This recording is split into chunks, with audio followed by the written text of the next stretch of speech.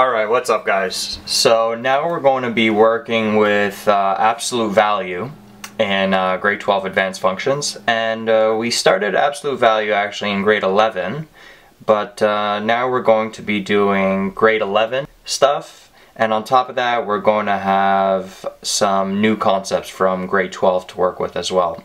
So I split up absolute value into 5 parts. So the first part we'll start off by reviewing what the definition of an absolute value is, and then we'll go over simplifying some expressions. Then we'll go over absolute value equations.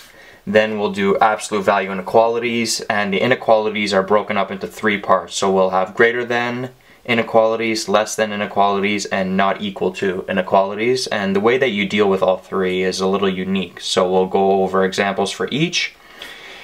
Then we will go over inequalities and number lines, and we'll touch on number lines in number 3 as well, but in number 4 we'll go a lot more into depth. So we'll learn how to create number lines given inequalities, and vice versa. Given number lines, how do we make an inequality? And there's patterns for each, so we'll do a lot of examples.